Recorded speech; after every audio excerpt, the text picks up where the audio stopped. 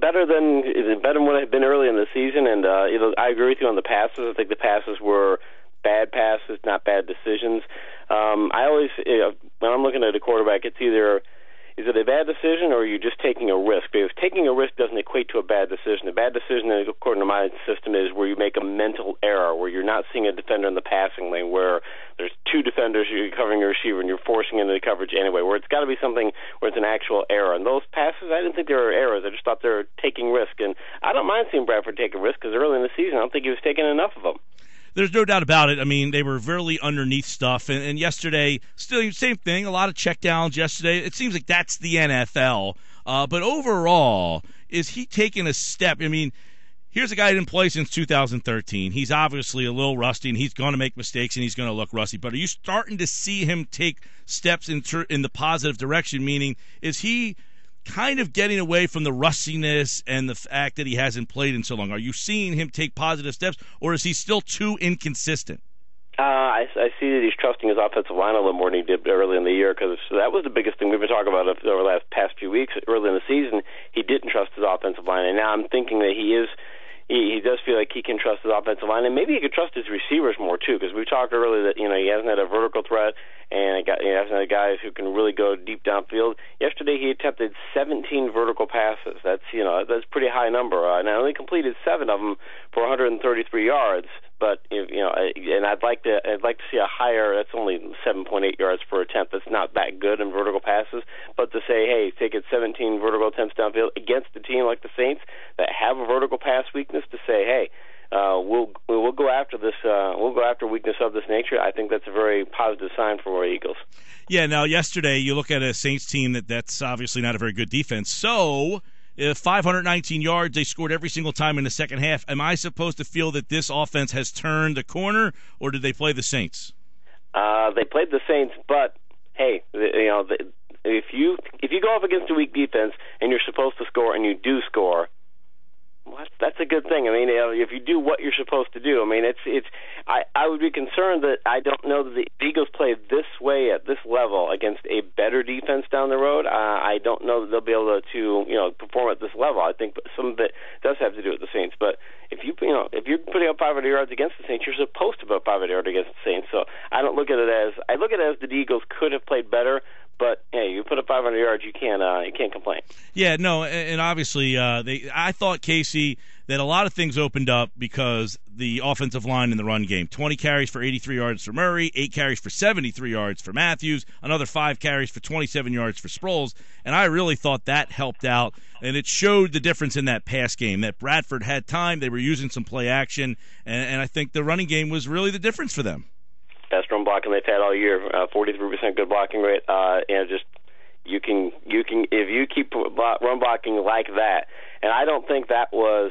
The Saints have been solid against the run all season long. They've not been great. They've been bad everywhere on defense, but they've been solid enough to where if you're putting up that type of performance and that type of run blocking against them, that's a very good sign. It's sort of, remember last week they played when they played the Redskins, they had good blocking, I thought, in the running game early on, and they got away from it. And this game, they said, we're going to stick with the running game. We're going to keep going back to it. Even though we're doing our vertical passes, which you should do when you've got facing a Saints defense that's that weak against the pass, there were 29th vertical yards per attempt coming into the game.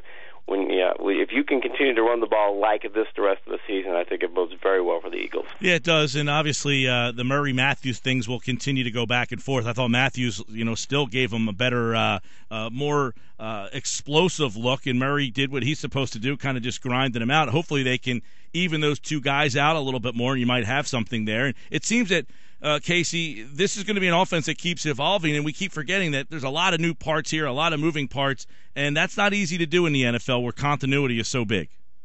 No, especially if we were talking up front that when you've got if you've got the offensive line going through as many personnel changes as it does, you saw it happen in Denver. I mean, they've got great receivers. They have Manning's not what he used to be, but he's still Peyton Manning, and you've got terrific running backs, and they're not getting anything on offense because they had to retool their offensive line, and the Eagles have had some of the same problems. And as you start to get an offensive line to gel, that's when you start to get what you saw yesterday. And remember, Bradford's not sacked yesterday. He took 7 hits. I don't like seeing 7 hits out of that's but it's 45 passes too, so that's still a good percentage on how many times you're getting hit, but no sacks. Yeah, so.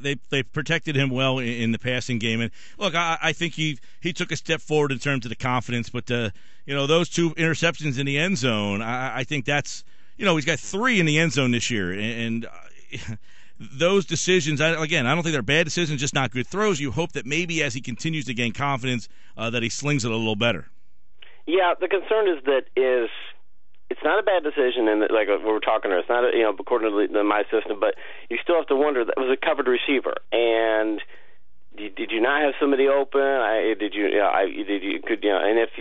the guy is covered that well, maybe don't throw it there. Maybe do a check down. Maybe do something else. Come back to a different play. I mean, there were other options. I don't think that needed to be forced in both those cases. And again, that might be Bradford just trying to take some chances. And maybe we were talking last week too at the halftime of the Washington game that the idea might have been the Eagles look like they told Bradford to start taking more chances. So maybe he's doing that. It's not maybe time to say, okay, well, maybe scale back a couple of the chances that you take. Maybe don't take quite as many chances as you took yesterday. Eagles defense forced 4 fumbles, 3 fumbles and an interception. I mean, they continue to do their job. What are you seeing from this defense? The one thing that I guess you can nitpick on is third down conversions. The Saints are still getting third downs yesterday. I mean, there's so many times when the Eagles could get off the field and really dominate that game, but they're just not there yet. Yeah, I like the pass rush. I like the 5 sacks, but they didn't have many quarterback hits. So it's either they got the sack or they weren't getting the Breeze at all. And Breeze is a dink and dunk passer right now. He's not. He doesn't have the vertical. He's not a vertical passer. He cannot throw the deep pass like he used to, because he used to always be one of the best vertical passers in the league. So you're facing a limited quarterback. But the Eagles were good against the run yesterday, and finally they faced a guy who's not very good at throwing vertical passes, and they didn't allow him to do very much in the vertical passing game, and they did get 5 sacks. So there are items and elements on defense where it's okay. There's still some things they didn't do well, but again, overall, when you consider the competition level, it's still a good performance. We're early, but what'd you see from the Giants last night? Obviously, they get that win last second. I think Eli's the difference in the East right now between the 4 teams there. But what'd you see from the Giants? I see a team that right now is still the favorite to win the NFC East. They're not perfect, but they're playing well in so many areas. They're playing well in special teams. Their running game looked better last night. And Eli is the top 5 quarterback right now. I mean, he can play that well. You worry about Beckham, his hamstring, is that going to be an issue down the road? But I mean, Eli is that kind of a passer where even if you take Beckham out of the equation, he still might be able to put up 300-yard games almost every week. Dallas, obviously, Whedon, big problem there. You think they make the switch to Castle? They have to. The big problem for Whedon is in this dates back to college, he makes tons of bad decisions. I mean, he made a couple of them yesterday, and when you're Dallas's offense, as limited as he is, you can't have him. You can't have a dink and dunk passer who makes bad decisions. If that's the case, you got to go to somebody else who's not going to make bad decisions. Castle historically has not made a lot of bad decisions, so yeah, you got to make the change. All right, Casey Joyner, everybody at Casey Joyner TFS on Twitter will join me on Thursday with a look at the Eagles and the Giants. Big game there, and obviously that one on Monday night. You can hear it right here on 97.3. Thanks, pal. Appreciate it, man.